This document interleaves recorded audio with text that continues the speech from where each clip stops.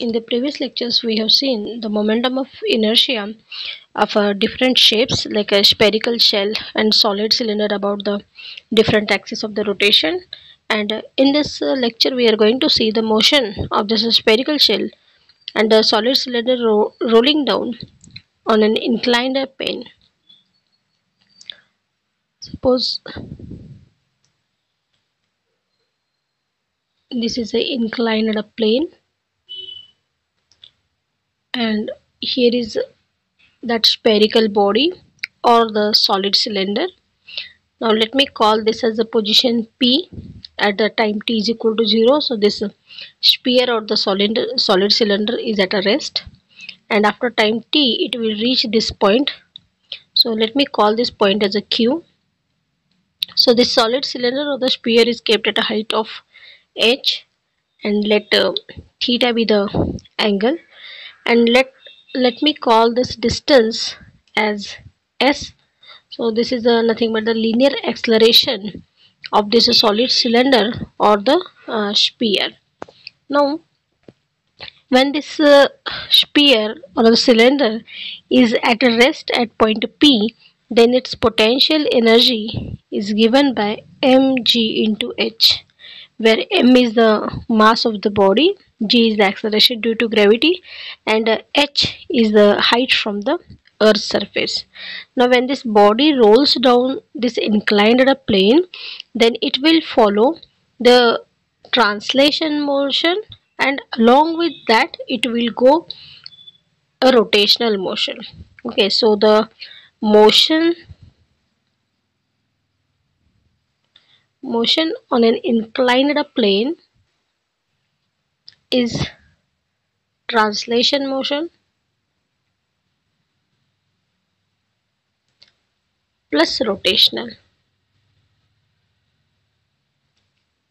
So this solid cylinder or sphere, it is moving in a forward direction, which we call it as a translation motion, and while moving from this position to this position, so it is rolling also, so that is called as a rotational motion. So motion of a body along the inclined plane consists of translation as well as rotational motion. So we know that this translation motion is nothing but it is given by 1/2 mv square, where v is the linear velocity,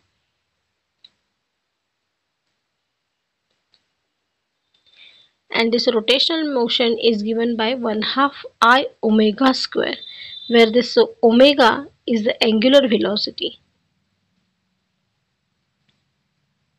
And we know that this I is moment of inertia of that rotating body. In the last unit, we have seen the laws of conservation of the energy, which says that energy can neither be created nor it can be destroyed. So this potential energy is converted into the kinetic energy. So this potential energy is nothing but equal to the kinetic energy, and this is nothing but the kinetic energy of a body rolling down an inclined plane.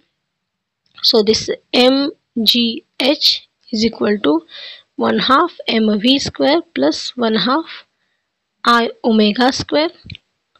So we know that v is equal to r omega, and therefore this and we also know that this I is equal to m into k square.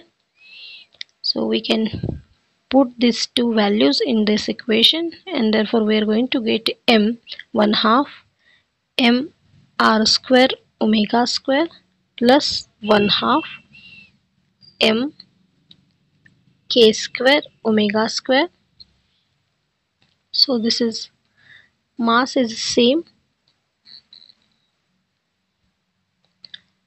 So if we take the common 1/2 m omega square, so it will be r square plus k square, and this is nothing but m into g into h.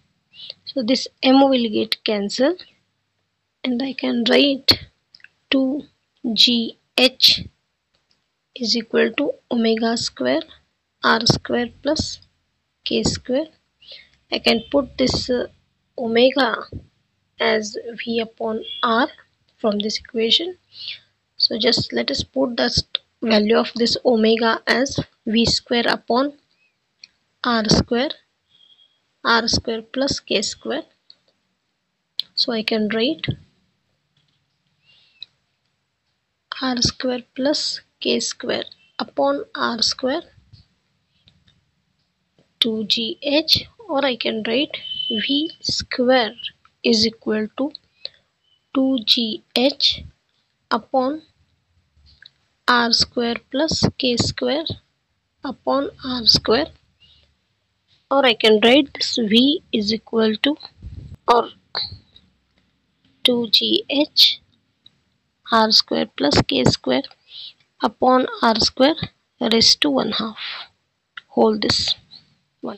By using the kinematic equations, we can write the v square is equal to u square plus 2as, where v is the final velocity, u is the initial velocity, a is the acceleration, and s is the displacement. Now considering this u is equal to 0, we can write v square is equal to 2as, and we have also calculated the value of the v previously, or v square, as 2gh upon r square plus k square upon r square. Now comparing this equation and this equation, we can write 2as is equal to 2gh upon r square plus k square upon r square. Now by using the trigonometry in this triangle, we can write this sine theta is equal to h upon s, or I can write this h is equal to s sine theta. Now if I put the value of this h as s sine theta, so this s will get cancelled, this 2 will get cancelled, and we can write this a as r square g upon r square plus k square. This is the acceleration of a rolling body down an inclined plane. Now let us calculate this acceleration for a spherical shell. So for a spherical shell which is rolling down about an axis, now the axis of the rotation for the spherical shell will be like this, and the momentum of inertia of this rolling body passing through one of the end. Okay, so that is given by I is equal to 1 half mr square, and for this case, so this k square is equal to 2 by 3 r square. So this is the radius of the gyration. So this is a relation between the radius of the gyration and the radius. Now putting these two values in this equation, we can get, so the value of r square upon r square plus k square will be, so k square is 2 by 3 r square. Just let us put the value of this k square. So r square plus 2 by 3 r square. Now this r and this r are same, so the equation will be 5, so this will be 5 r square upon 3, so this will be 3 by 5. R square will get cancelled. Call this as a, let us call this as equation number 3. Now let us put this value of r square upon r square plus k square as a 3 by 5. Therefore we are going to get this a is equal to 3 by 5 into g. So I have forgotten sine theta over here. G sine theta upon r square plus k square. So we have to add here g sine theta. So this is the acceleration of a spherical shell rolling down an inclined plane. Now let us calculate the same acceleration for the solid cylinder.